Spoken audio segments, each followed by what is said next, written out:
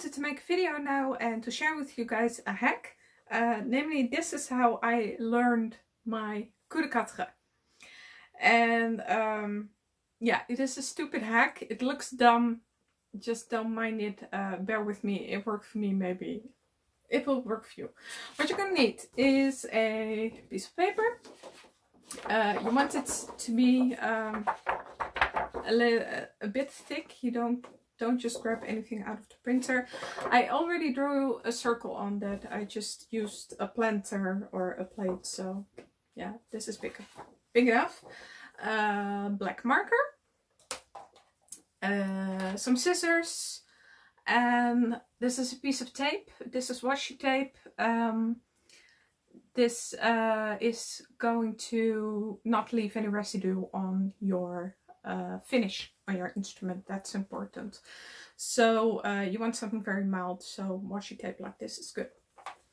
And you have to cut out the circle first, so I'm gonna do that and then tell you what this is about.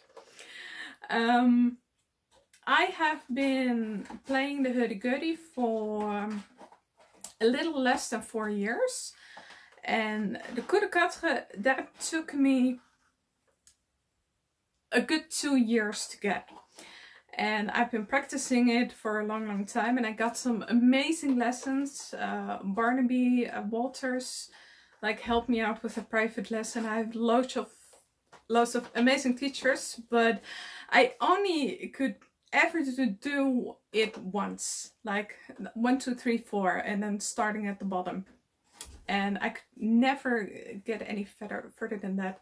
Scott Marshall really helped me out, but I was just stuck still after 2 years. And what I did then, I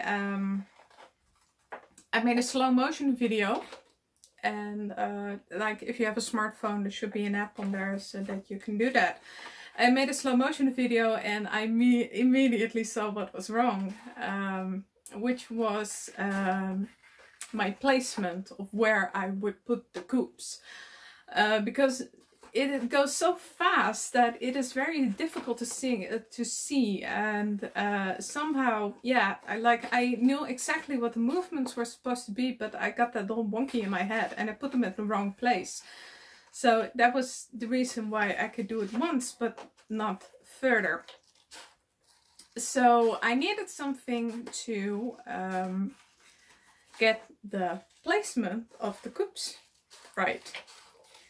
And that is why I thought of this. So I got my circle, and then you need to poke a hole in the middle. It doesn't really matter. You can make it if you can make a really nice one in Photoshop and print it out, but it doesn't come to the millimeter. This is fine. And then you take your marker, and I'm going to do Coup de Quatre, so I'm going to mark 4 points, like 1, 2, 3, 4. Now I have this. I have the circle with the hole in the middle and the 4 points marked. And now I'm going to take off my crank, and what oh, you can see this. I'm gonna take off my crank, and you can just grab this. If your gurdy is the same, you can just grab the sides of your wheel. Let me take the strings off.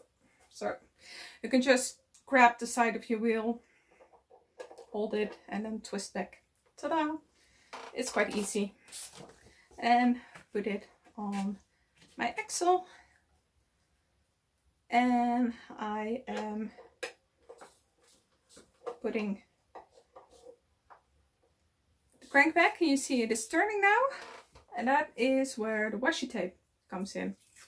And what I did is just take a little bit and then stick it backwards like that, so you have this circle with the sticky side on the outside. And you can maybe see where this is going. Let me adjust the camera a little bit. This is good. You can maybe see where this is going. First you have to find the 1 point, and the 1 coup is like you're putting down a hammer, and I like it just about there. There. So that is where I place my 1. Oh.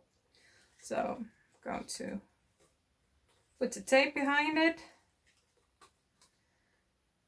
and then I have some fixed point of references. I'm now looking at the selfie camera, but now I have some fixed point of references that I can look at to see if I have the placement of my coups right.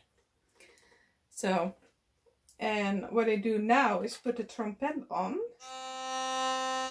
and put it very, very, very sensitive.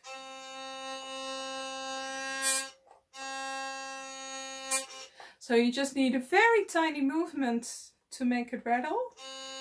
Now very slowly.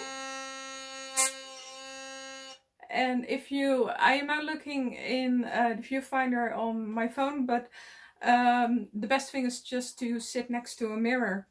And then you have this reference point, and then you can connect that without going like, oh, I think it is supposed to be there. So this is 1. And then the 2 is that you kind of like pull back, like opening a drawer. And then the 3 is up, picking up a hammer. And then the 4 is closing.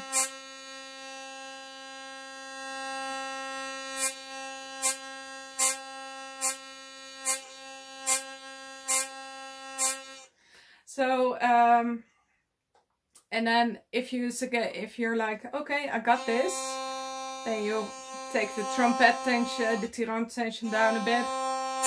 There you go.